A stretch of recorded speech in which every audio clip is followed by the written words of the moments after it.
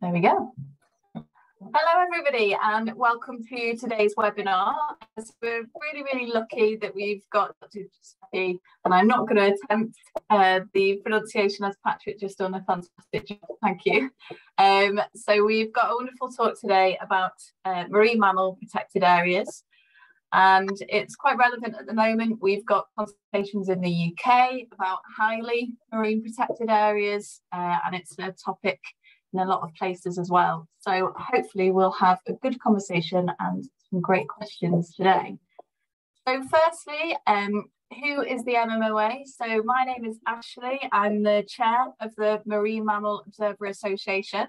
So we are an association that aims to work with professionals experienced in environmental mitigation offshore. That could be newly qualified professionals. It could be people that have been out there for 10, 20 years. We try to be a collective voice for those freelancers and professionals that work offshore and maybe are working on their own in lots of different environments. So we try and sort of pull everybody together and offer that support, and also membership benefits as well. If you are a member with us, we do offer benefits. We have really excitingly opened the travel grant recently for the European Cetacean Society Conference, and we have had a winner of that, so we're just waiting to announce that. So we've got quite a few things going on, and the members do get quite a lot of benefits as well. So if you are interested, do just send us an email or have a look at our website, and we can certainly lead you into the right direction. So leading on to today's webinar, so really grateful. We have delivering the webinar to us today. If everyone could just make sure that they're on mute, that would be fantastic. We won't get any feedback then. Thank you.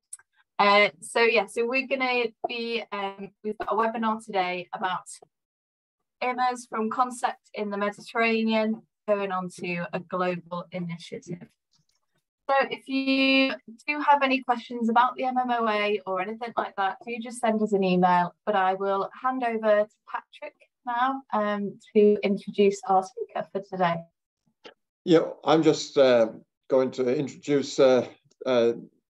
Giuseppe Notarbartolo di Sciara. What happened to my, oh, there we go, I'm back.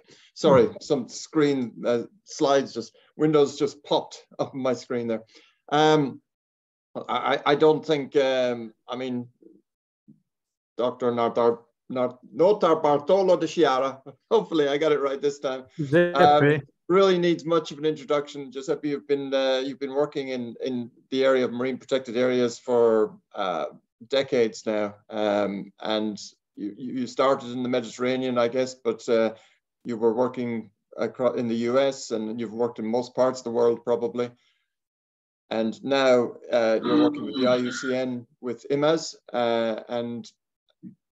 and thank you very much for taking the time. And I know you're not in your best form at the moment, so thank you for making this effort to deliver this webinar. Thank you very much, and I'll hand over to you. Well, thank you, Patrick, and thank you, MMOA, for inviting me to this. First, before I even begin, I just wanted to let you know that I have not been run over by a truck. I much more simply have been hit by some sort of sciatica, and I hope in a few days I will be in a better situation. But really the only condition I can be slightly comfortable is horizontal, as unfortunately some of you probably already know, but I hope you don't.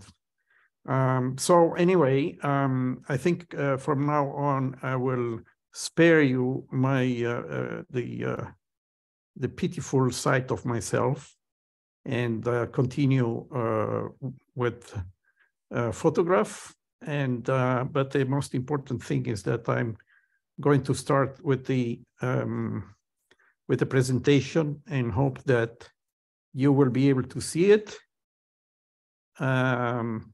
Okay. Yeah, that's great. Thank you very much. This is not the first slide. Okay.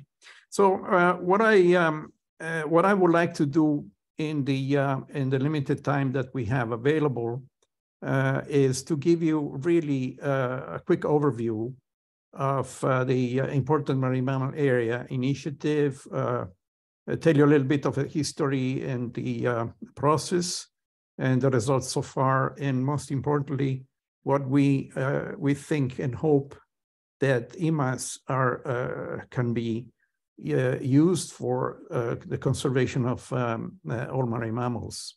If I am fast enough, I hope that we will have time for questions and answers, because usually that is the most interesting part of any presentation, at least in my experience. So without further ado, a little bit of a history of the IMMAs. We started a few years ago with my colleague Erich Hoyt, who is the co-chair of the IUCN Task Force for Marine Mammal Protected Areas, to consider that marine mammals were not adequately represented within the marine protected areas of the world.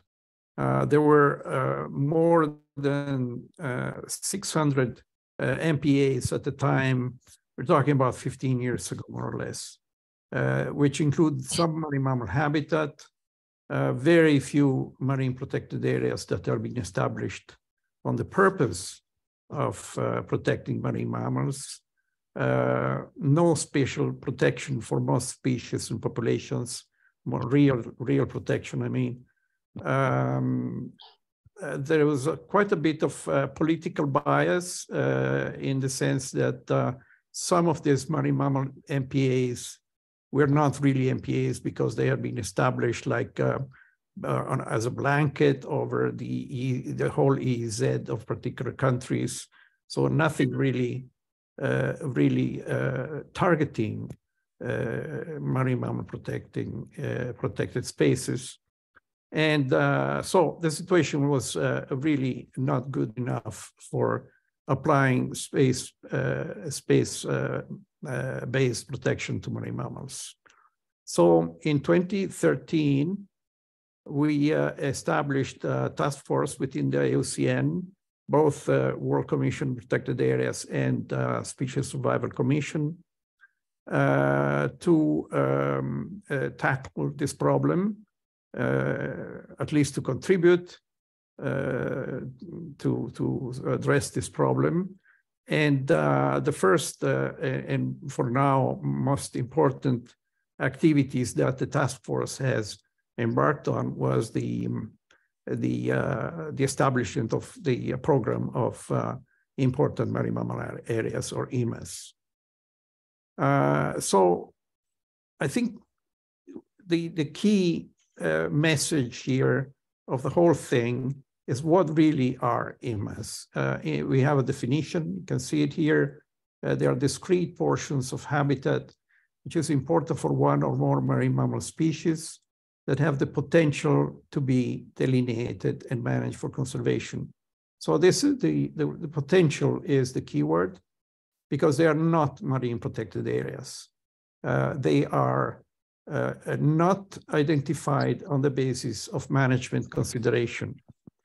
What they really are is that they are evidence-driven, they're based on science, they are purely biocentric process based on the application of scientific criteria and on the best available science, which unfortunately in many cases is not very much available. And that is one of our problems. But hopefully with time, that problem is going to be mitigated. So the important thing is that IMMAs are science. They are not management, they're not policy. And this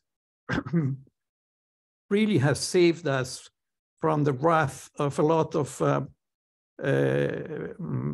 institutional administrations and politicians, because you know, we go across the world regions, as I'll show you in a while, to identify IMMAs on the basis of science. And there is no way that anybody can come to us and tell us, you know, I don't really want an IMMA in my waters, because it's not a political thing.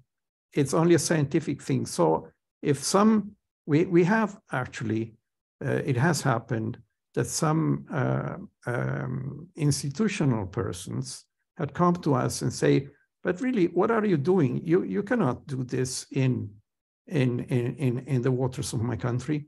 And our answer was, look, if you have scientific reasons for criticizing that particular IMMA, then we'll be very happy to discuss it with you.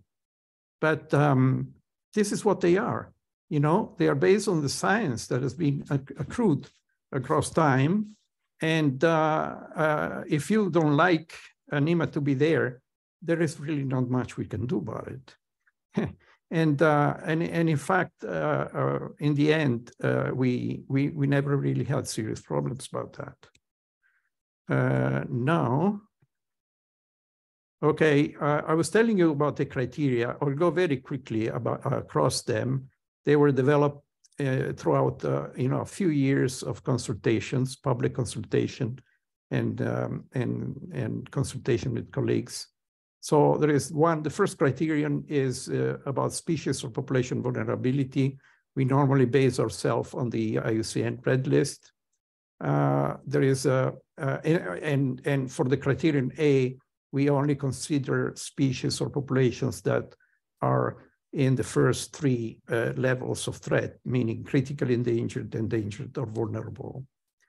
The second criterion is about distribution and abundance. We had, whether it's a small and resident population or whether this is an area where aggregations occur.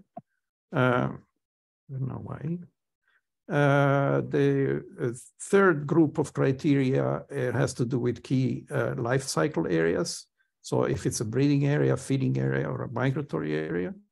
And finally, the last group of criteria is about special attributes, either distinctiveness for some special characteristic of the population in that area, or because that area has a very high level of marine mammal diversity species.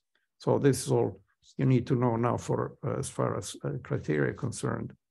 So the process we have been identifying the IMMAs is on a region-by-region basis. And you can see here in yellow the regions that we have covered already. In blue, the ones that are, I'm sorry, the pink one is almost done. We did the workshop in December, and we are almost, we now have the response from the reviewers, and we'll just have to interact with the point of contacts of the different IMMAs to accept the reviewers' conditions and place them on the atlas. So that's done, and almost. And then this coming May, in a couple of months from now, we're going to do the Northeast Atlantic Ocean, and next year we're going to do the Northwest Atlantic and the wider Caribbean. So this was our opening dance, the Mediterranean, which was funded by the MAVA Foundation, and we've done this in cooperation with ACOBAMS and with the offices of the Barcelona Convention, which is the Regional Seas organization. Here you see also the Black Sea, but the Black Sea was the subject of a further workshop. And we can go in further detail about the IMMAs in the Mediterranean later if there is time, and if you have questions about that.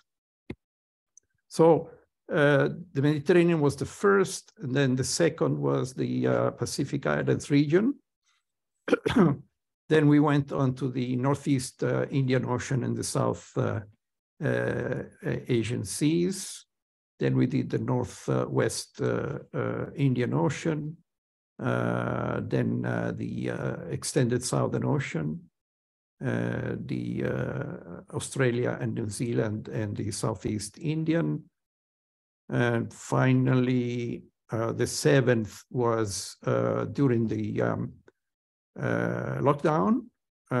We had some money that we had saved, and we could do the Black Sea and the Caspian Sea entirely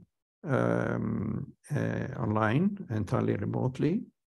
And then last year, we, with the COVID abated, we met in Costa Rica for the Southeast Pacific. And then in December, we did the Southwest Atlantic. So also I wanted to say that most of these IMMAs, except the first, were funded by the German government. The first was funded by MAVA. The fifth there in the extended Southern Ocean was funded by the French government. So speaking still about the process a little bit, there is a predefined process which is developed in consultation with the regional marine mammal science and conservation community. And we solicit the submission of preliminary areas of interest. Really what they are, they're polygons with some data in it. Then at the workshop, we work on this POI to identify candidate IMMAs that then are accepted by the workshop. So there is some sort of a collective authoritativeness about what the candidate IMMAs are put forth. And then after the workshop, the candidate IMMAs are submitted to an independent review panel like experts. And there is a review process that lasts several months before the IMMAs are then accepted and placed on the IMMA e-Atlas, which is available on the internet.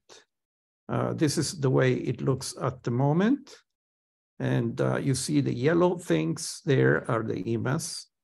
The pink are the IMMAs that didn't really quite make it to the IMMA stage because there was some work that needed to be done still, but that can be done between the IMMA Secretariat and the point of contacts. So they're almost there, and those are pink. And then the blue that you can see here, for example, you can see my cursor.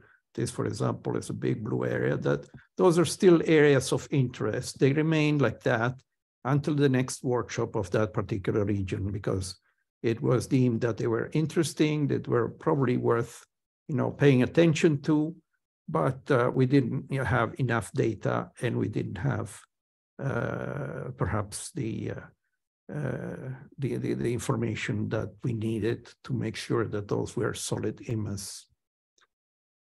This is just a brief summary on where we are now. So we examined 8 regions, which is not really true because we examined 9, but the 9th, the Southwest Atlantic, is not ready to be accounted for yet because of the process is almost finished. We identified 209 IMMAs. These do not include the CIMMAs and the AOIs. The percent of the global waters that we had examined is at the moment 67%. The areas covered by IMMA are in the total 11% of the water that we have examined. The number of marine mammal species for which IMMAs were identified is 78, which is 60% of the total.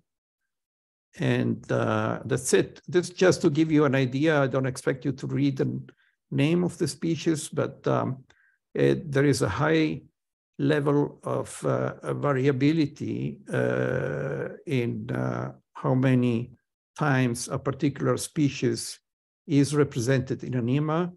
The big winner, and now take into consideration that this is mostly the southern hemisphere, so things might change quite a bit when we expand into the north of the planet.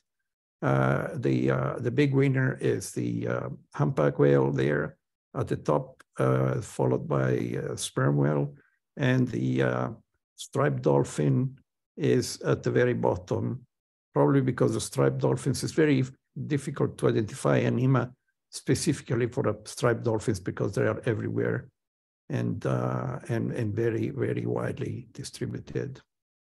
The interesting thing is that in the few years in which we have had IMMAs on the map, remember that the first year in which we placed IMMAs on the map was 2017, so it's 5 years ago, not even. And so we had quite a bit of interest from various sectors of society because, of course, anybody can ask for the shapefiles of the IMMAs with the associated metadata. And so you can see here that we had, this was about a couple of months ago, 438 requests. Industry and business was 22%. It was outside of academia, which is at the bottom of the table, is the ones that we're most interested in knowing where the IMMAs are. And this, yeah, sorry, I hear somebody coming in. But this is interesting for you, perhaps, because you're marine mammal observers, and you work with the industry more than anybody else in the community. And you can see in the pie charts below that on the left is the geographic scope of the request, must come from Europe for some reason. And on the right, you have, the commercial is the blue. Then you have research, the orange, and conservation and education are the other two. A little bit on the website, the task force, the IMMAs have a dedicated website. You can go there and you can inspect the e-atlas. And if you click on one of the yellow areas, then you have a summary that opens. This one is the Northwest Mediterranean Sea Slope and Canyon System IMMA.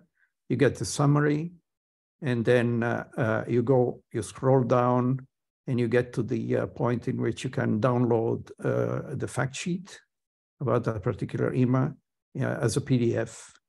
And the fact sheet contains all the information and also a little bit more than what you have in the summary, with the description, some extra maps, etc.,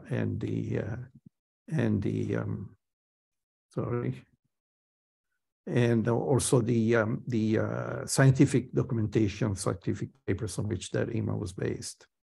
So there is a huge amount of information that you can get from the e-atlas. But then if you wish, you can also obtain all the shapefiles. When we send shapefiles, we don't send shapefiles of a particular IMMA, we send the whole package. And then finally, this is where I wanted to finish, is because so at the end of all this work, what are really IMMAs good for? So that's a big question, because of course we have gone through a huge investment to generate this tool, and but any tool, it's only as useful as much as it is used.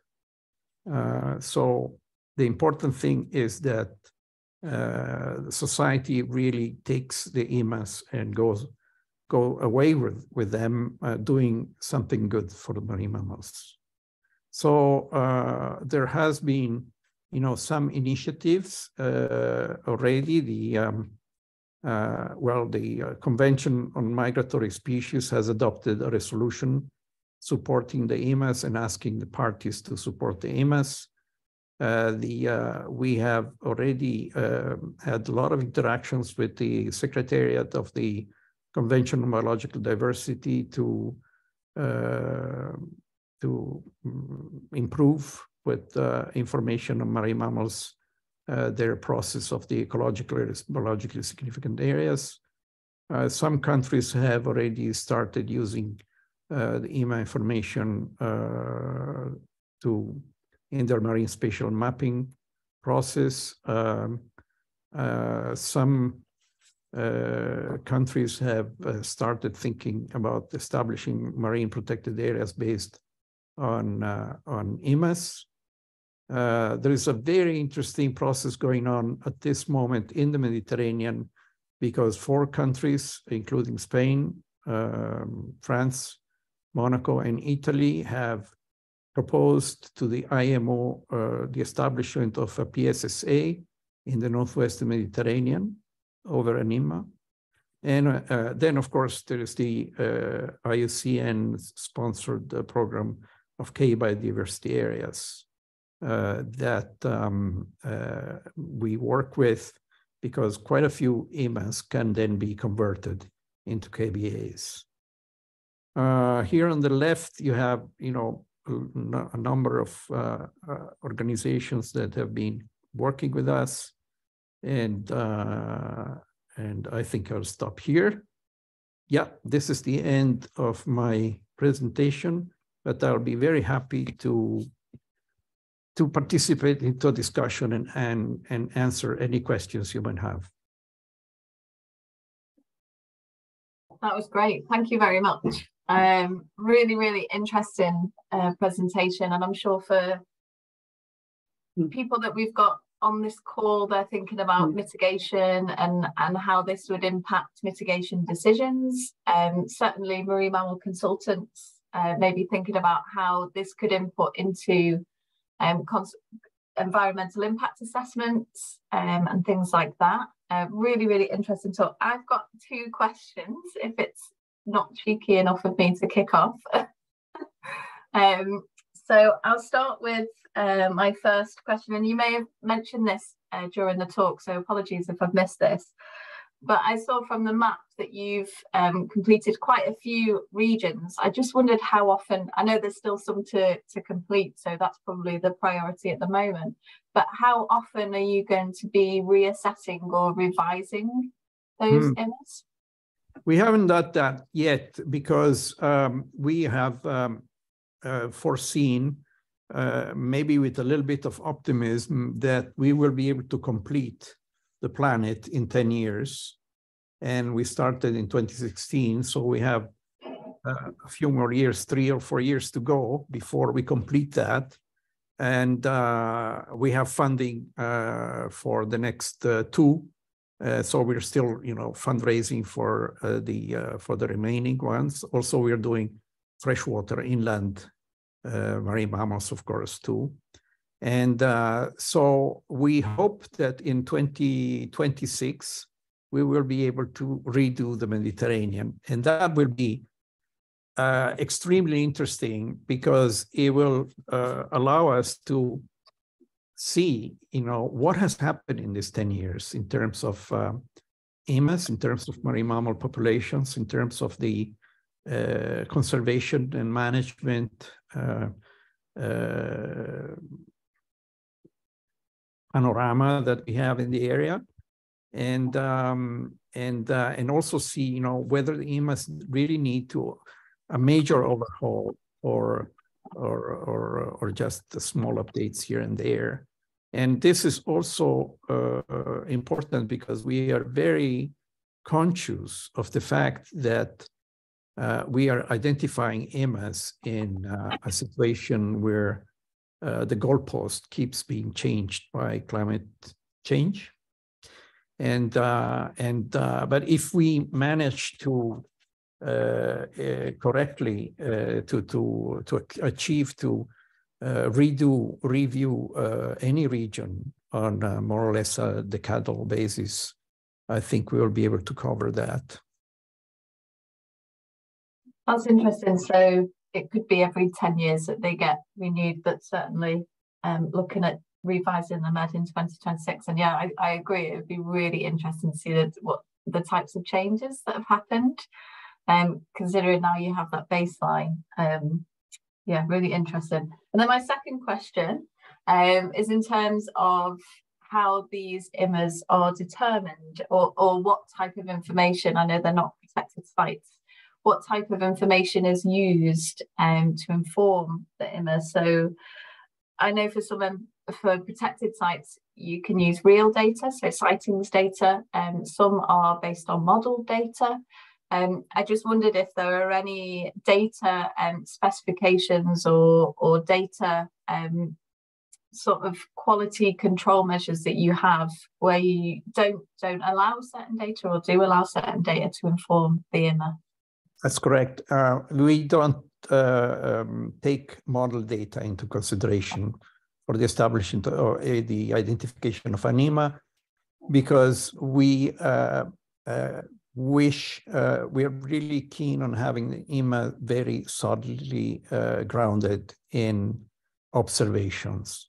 So what we do is that when we address a region, we start about 5 months before the workshop, and we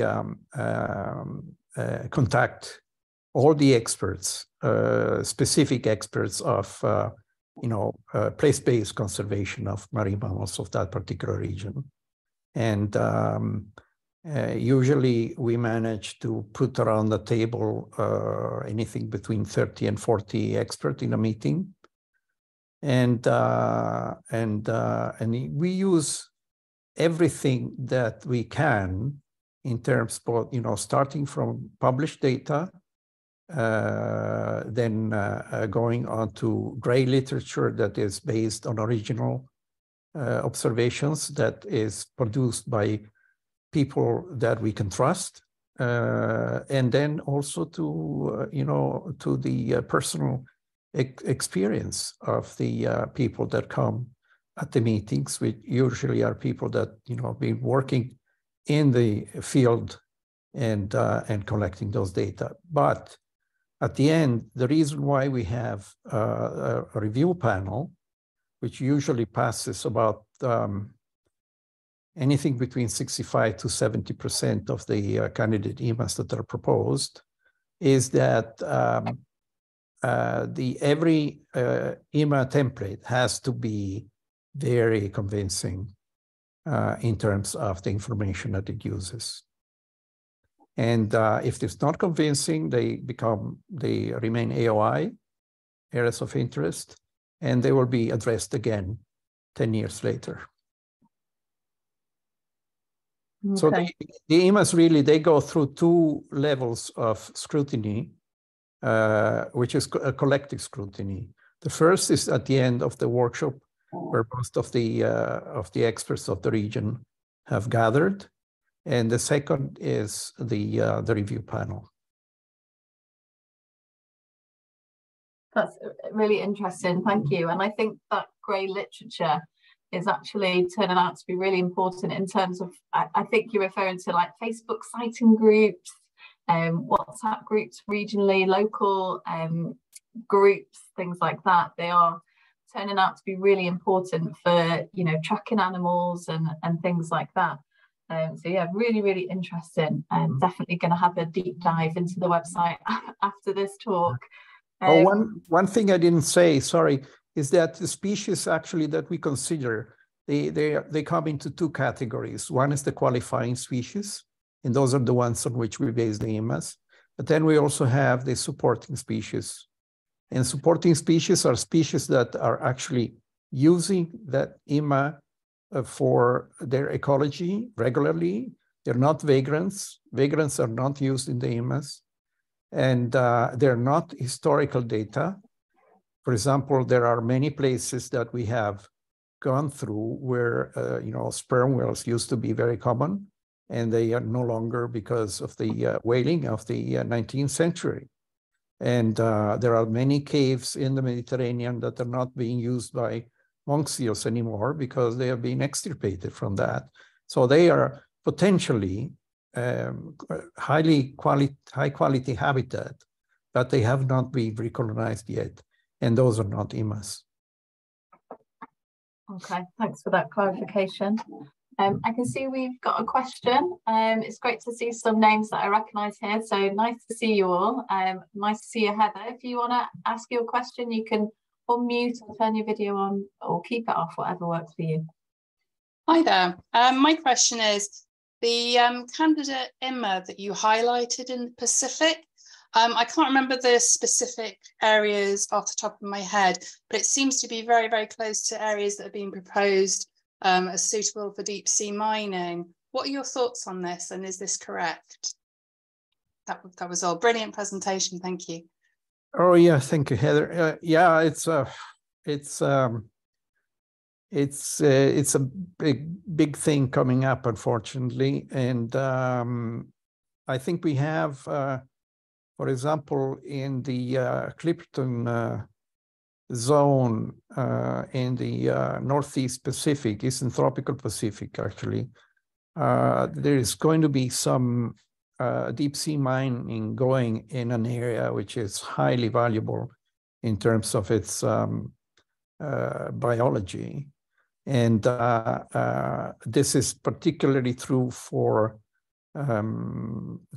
deep sea animals, of course, deep sea communities, but it's also true for anybody else in the water column and even at the surface as far as marine mammals are concerned.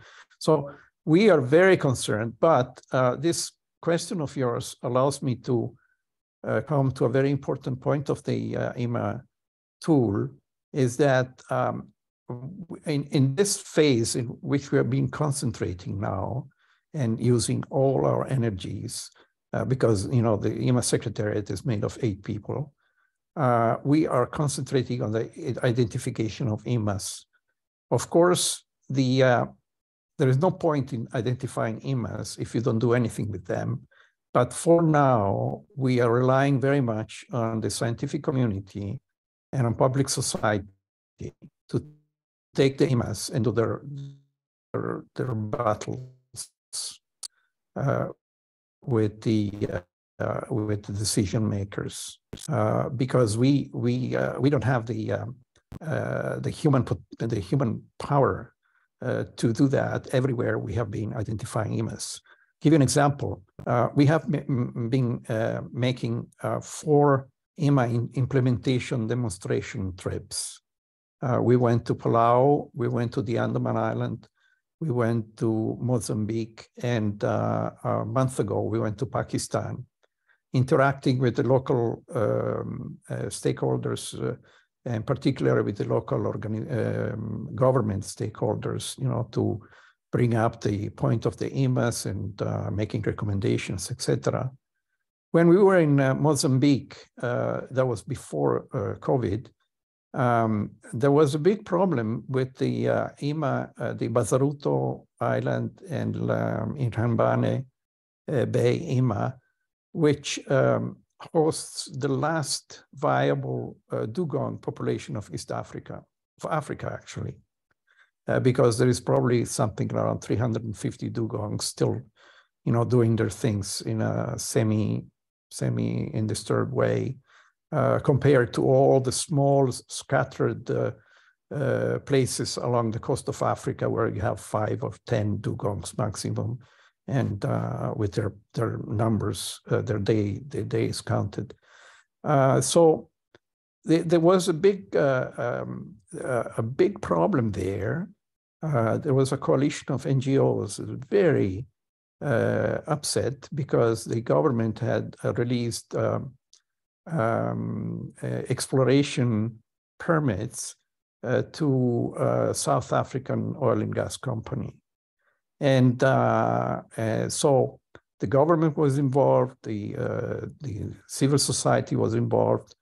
And we think that with the identification of an IMMA there, we actually placed the straw that broke the camel back. because in the end, the company withdrew its willingness to explore the area, and which would have been very, very concerning for the dugong population. But the fact that we could do that was casual, because we had selected Mozambique without knowing that that was going to be one of the problems. But we cannot really go everywhere. We don't have that human capital there. I'm just going to ask a question as well, if I may. It's just with that in mind, then, is there any understanding or agreement with agencies like the World Bank that you would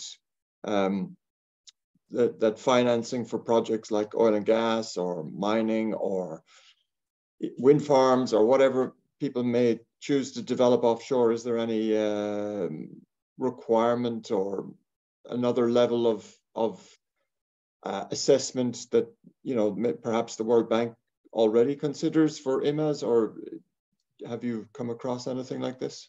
Yeah, this is something that we are just beginning to follow with the International Finance Corporation, which is a World Bank initiative. And so we are trying to, you know, we're at the beginning of conversations with this type of organizations, because the World Bank is actually interested in knowing, you know, what the background of where they actually fund projects. It's part of their job actually to gather this information, and if there are other organizations like our task force that can provide that information, which is of high quality, because we use the best experts that we can find in each region, you know, we are making them service. And so we are not quite far enough into the process for me to be able to tell you, yes, we are doing this, but we are entertaining that kind of conversations also with the Proteus organization, which is, you know, with the main oil and gas companies in the world through the World Conservation Environment Organization. I don't remember, WCMC. But from UNEP in Cambridge, UK. So yeah, we're starting to move in that direction, but we still need to make progress in that. Yeah, I mean, I've seen in some assessments where IMMAs have come into consideration for seismic surveys, for instance, in the Eastern Mediterranean. So at least there's an awareness of IMMAs in at least the Mediterranean, but I'm not so sure how it works in the rest of the world, to be honest. And it would be really great if it was, you know, taken on by the World Bank as something to be considered, at least.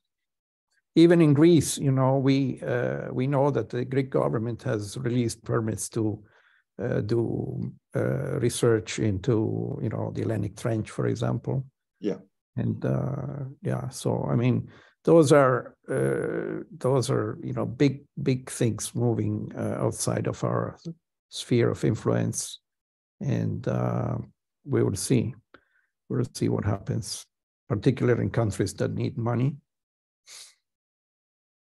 Yes, unfortunately, money is always a requirement, but yeah, at least there seems to be it does raise the bar for assessment and for mitigation and for maybe, yeah, even though the surveys in the Hellenic Trench went ahead, I think there's hopefully they've been a bit more consideration to sort of temporal mitigation and spatial mitigation, as well as, you know, MMOs and PAM operators and stuff like that as well. Yeah. Oh, Heather's got another question, I think. Yeah. Oh, sorry about that. Suddenly realised a penny dropped in my head. The new High Seas Treaty should obviously help with raising the awareness of the IMMAs even further, along with all the fantastic work you've been doing.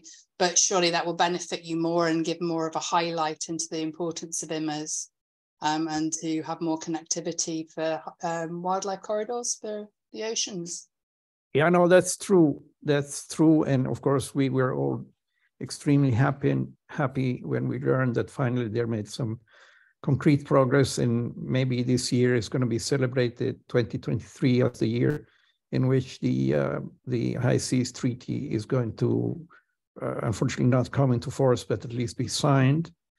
And in fact, we are hoping that with the IMMAs, we will be able to offer some ideas of where the area-based management can be considered in the high seas. Unfortunately, we're hoping to have many more IMMAs in the high seas than we actually do, and this is because the data in the high seas are much scarcer than in the EEZ. Possibly some of this data can come from your group, from the Marine Mammal Observers, although I guess most of your work is in the EEZ, just like in other type of science. But yes, the short answer is yes. We're hoping that we will be able to provide a good contribution to that process. Yeah, unfortunately, the type of work we're involved with always requires a license, or nearly always requires a license. So therefore, it has to be within an EEZ to be licensed. So we wouldn't have very much data, if any, outside of EEZs. Yeah, I suppose that, it's always difficult to get information on the high seas, and the other thing I suppose with the high seas is that there are marine protected areas are proposed. You're going to have a management strategy and some sort of regulatory body if it's going to be meaningful. Whereas IMMAs are just really just to say, these animals are here and you should take notice. And that's my simplify, I suppose. I mean, correct me, by all means, please.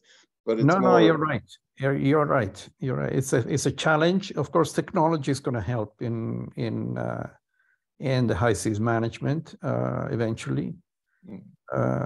But we need to do a lot of work before that happens. Yeah, it's a much more expensive environment to work in because it's further offshore as well. Yeah. Do we have any more questions from anybody? Anybody like to raise a hand to ask a question? I've got about 9 minutes left.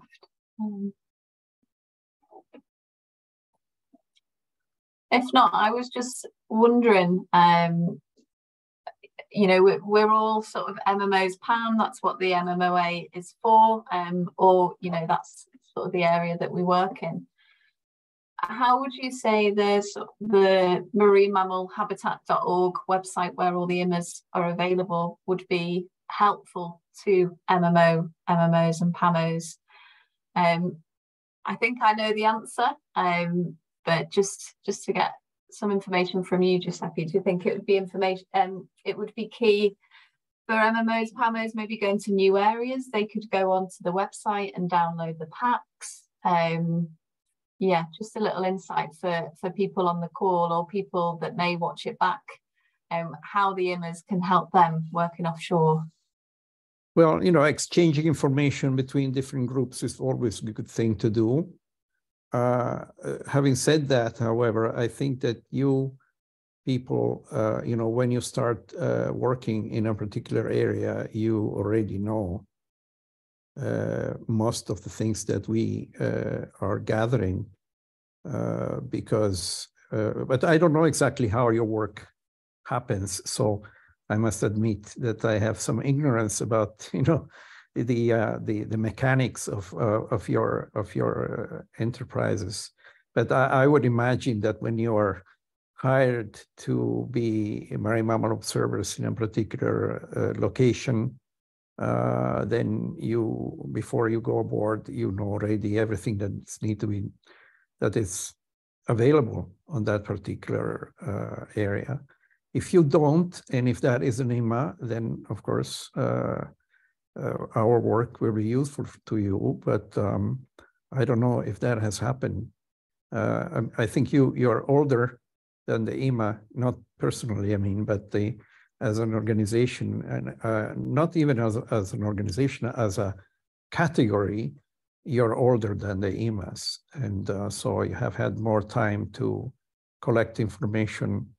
And in some cases, we have been using information that has been reported by your groups in order to strengthen our IMMA identifications. Yeah, I just to add on that, I mean, I think the IMMA Atlas is very useful to MMOs, really, to be honest, because we don't always get told exactly where we're working until we're on the vessel and we're actually steaming towards the location or whatever. Sometimes we don't get very much information. Mm-hmm. And the IMMA Atlas is great because it gives, some information on what species the IMMA is designed for, and other supporting species as well. So, having an idea of what you can expect to see is tremendously useful. And if it's an area that's important for a particular species, then, it's if there is an argument for any extra protection, but usually that's all dictated by the license, what mitigation we apply. But it's still really, really useful. That I find the IMMA Atlas quite useful if you're working in a location that has been covered by the IMMA process. As for the data that comes back from seismic surveys, getting that from regulators can be problematic, but it is really, really important data, and getting the species as correct as possible is important as well, if it's going to be fed into any kind of research information. So yeah, all of that. But yeah, no, I think the IMMA work is fantastic. I think what you're doing is great. And I don't know if anybody else has got any questions, but I think unless anybody else has, then I think we can sort of we can wrap this up. I think what the work is really, really good, really, really, really worthwhile. And because it's not a marine protected area that you're trying to propose, then it's very difficult to oppose, for anybody to oppose it. And you can highlight areas of importance without getting into management issues and what does it mean? It just means that this area is important for marine mammals, and then it's up to the regulator to take notice of that and to respond appropriately. But it's not a marine protected area, so they don't actually have, in theory, any work to do. So it's fantastic, and thank you for taking the time, especially as you're not feeling very well, to do this, and hopefully it hasn't been too difficult. I'm comfortably lying in my bed. Well, as long as you're comfortable, that's fine. Yes. Thank you very much for involving me. Yeah, it's always good, as I said, to to have two different groups of people talking to each other when they have very similar objective or goal, actually. Yeah. And yeah, no, that's fantastic. And will you be at the ECS this year, or? No, I cannot make it, unfortunately. Oh, that's a pity. Be a good one. Yeah. Yeah, I miss it. Cannot do everything. No. Yeah. Yeah, because one thing I haven't said is that the IMMA program has actually helped a new program, the ISRA, Important Shark and Ray Areas, coming up. And so I'll be soon going to Tunis for the Mediterranean region of the Important Shark and Ray Areas meeting. So that's adding to my plate. And I cannot be traveling too much. Is that in May, or is it? Yeah, it's going to be at 7 to 12 May, I think. Okay, so, okay. Oh, okay. Oh, but that'll be, yeah, that'll be worthwhile as well, I would imagine. Is that going to be another 10-year process going around the globe, identifying important areas for sharks and rays? They're much faster than us because they have a lot of money, much more than we do. Okay. Oh, all right. Okay. Oh, well. Yeah, everybody's funding shark research and conservation nowadays. Oh, okay.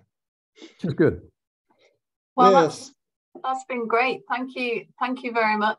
And thank you for the questions as well. We're just having some great feedback come through. So a lot of people saying thanks for the presentation, very informative. So thank you very much for that. This is recorded, so we will put this session on our YouTube and we'll let our members know when it's up and send the link out as well. But no, we really hope you feel better. Thank you so much for taking the effort. Really, really great session. Definitely lots for me to take away, and I'm sure for others as well. So wonderful. Thank you very much. I'm very happy. Bye-bye. Take care. All right.